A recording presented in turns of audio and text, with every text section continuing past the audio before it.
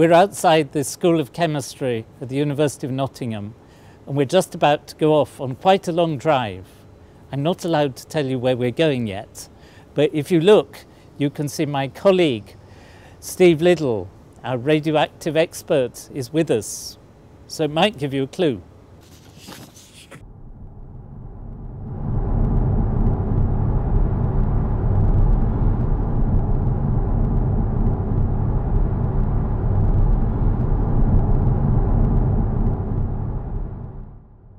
So after a long drive with our chauffeur Steve and an overnight stay, we're here at the National Nuclear Laboratory on the Sellafield site at their central laboratory, and we're going to see real radioactive elements. I've never seen them before, but before that we've got the security.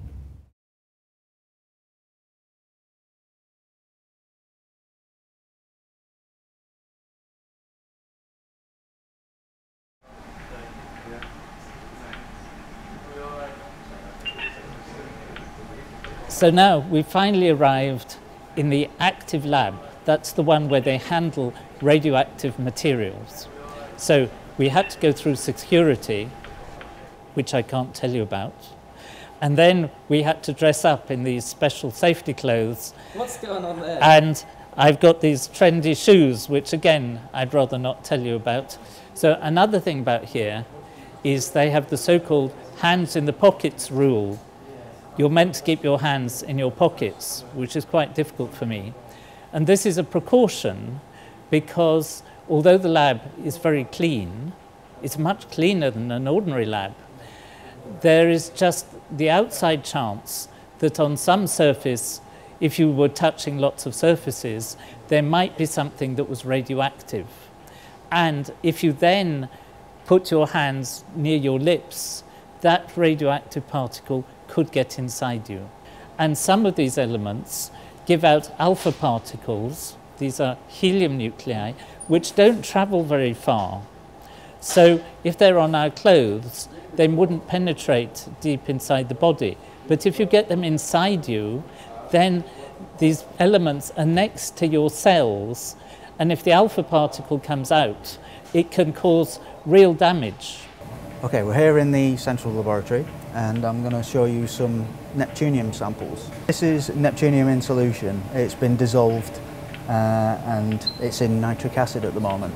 Obviously here, one of the most impressive things is the engineering of the glove boxes, which is terrific. So in my lab we use commercial glove boxes which operate under a positive pressure, so sometimes you may have seen the gloves stick right out from the glove box and you have to really push to get your arms in. These are very different because they're handling elements which are much more radioactive. There's a greater emphasis on making sure that these elements can't get out, and therefore they use negative pressure glove boxes. So they suck air in, so if anything does escape from your bottle which you're handling, it will be swept out of the glove box rather than being blown into the lab. I was told by one of the people here that before it was made radioactive, when it had just been built and was quite clean, this was opened up to the families of people to come round, and they filled one of the glove boxes with balloons. And I just have this vision of a sort of party in a glove box, which I think would be really very nice. It stresses how all this equipment is quite safe before you start using the chemicals, but once you start using them, then they are contaminated. And so you have to think of your experiments enormously more carefully than you would when you're normally doing chemistry. And everything that comes in this part of the building has to be carefully checked when it comes in and again when it goes out.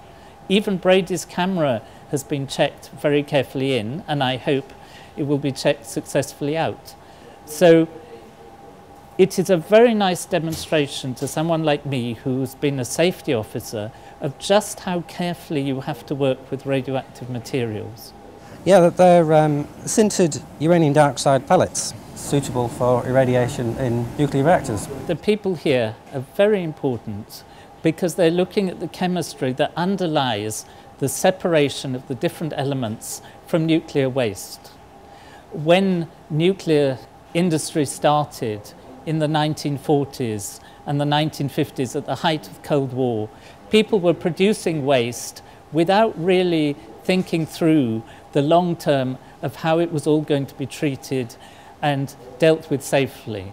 Now everybody is very conscious of the potential dangers of nuclear waste, and it is places like here that are doing the underlying science so that we can separate these elements in a way that is not only safe but is efficient. What one needs to do is really elegant chemistry, minimizing the volumes of solvents, because otherwise you just add to the problem, because you get contaminated solvent and you get more waste than you started with in the first place. The contact radiation dose from them is very high. Basically you're saying if you touch that, it's bad. So it emits alpha radiation and beta radiation from the plutonium-241. I think that most of the work that is being done here is dealing with waste that already exists. Many people have strong opinions about nuclear industry and nuclear power, but nobody can deny that we've got all this waste. The UK has 100 tons of plutonium that has already been generated, and we have to deal with this safely, even if we never build another power station. And therefore, this work has to be done, because if it isn't done, the problem won't go away, and it will just get worse as time gets on, as drums corrode more and more, and so on. And so this is a very important part of science, which is making our world a safer place. I think of all the things that I've seen today, the thing that I liked most was the beautiful blue colour of plutonium-3. I never really thought about the fact that plutonium salts would be coloured at all. And the fact that you get this dramatic change from a rather dirty brown to this beautiful blue, I think is really great. I'd like to do it myself, but I don't have kit like this, and I don't have the facilities to work with radioactive materials. But it's great to have seen it. We'll show you more detail of the plutonium chemistry in the updated plutonium video, which we'll be uploading quite shortly. So it took me by surprise just how long it took to drive here, and the paperwork was quite interesting, but it's definitely been worth it, because it's quite interesting to see that at the end of the day that this is a laboratory doing science. It's just, it has all of these labels associated with it.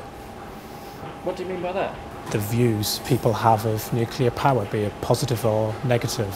It's like Marmite, people either love it or hate it, and there's absolutely nothing in between. Well, I'm really interested in it from a scientific perspective, because what I see going on here is hardcore science, understanding the fundamental properties of elements in the periodic table. I haven't been to a nuclear facility since I was a schoolboy, when I went to visit Harwell with a group from my school, and one of the boys who didn't keep his hands in his pockets was found with his arms in a drum labelled radioactive waste, and there was a big row.